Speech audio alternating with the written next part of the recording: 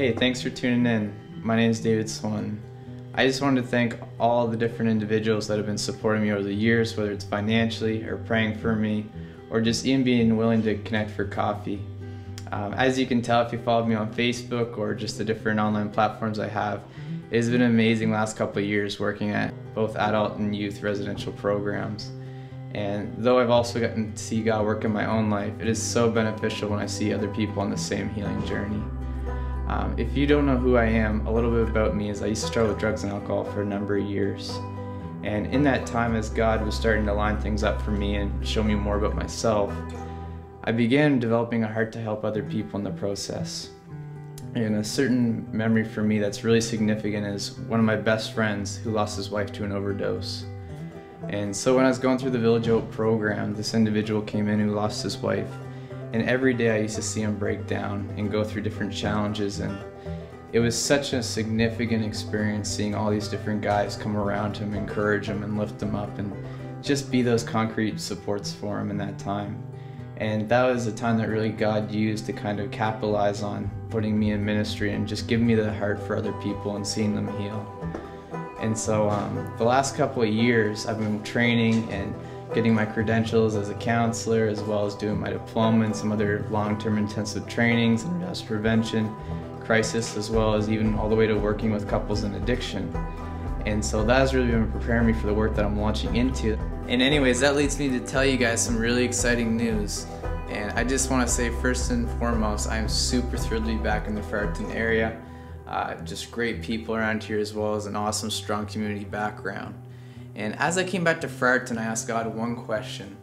I said, God, what are you doing and how can I get in on it? And so as I asked him that, I started feeling the prompting to go downtown with my barbering bag. And as some of you know, I'm a trained barber, not licensed, but it's just a really gifting and a habit that I developed over the years. And so as I went downtown, I started getting clearance into 7 different facilities, whether that was rehab centers, homeless shelters, or safe havens for women. And as I got down there, I just realized that my connections just continued to expand. I started meeting all these different agencies, meeting with church pastors, and it was really nice because I felt God was piecing the blueprints together for my next adventure. And as I was down there, I got connected to a ministry called Soulcare. And Soulcare is a Christian nonprofit counseling center that provides sliding scale services as well as pro bono services and pricing for people who just can't find coverage as well as can't afford it.